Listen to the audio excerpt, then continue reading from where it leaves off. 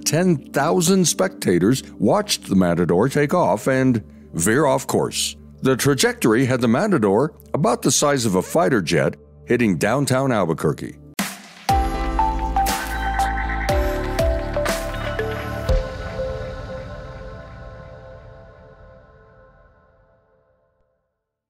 May 1960, Alamogordo, New Mexico.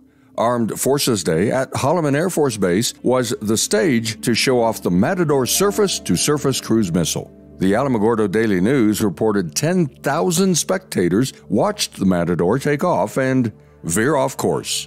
The trajectory had the Matador about the size of a fighter jet hitting downtown Albuquerque. According to author and pilot Wayne Matson, an F-106 flying near Mescalero gave chase and northwest of Berlin fired a Falcon air-to-air missile. Albuquerque was spared that day. The Matador was designed to carry a nuclear warhead and had a 600-mile range with a top flight of 650 miles per hour.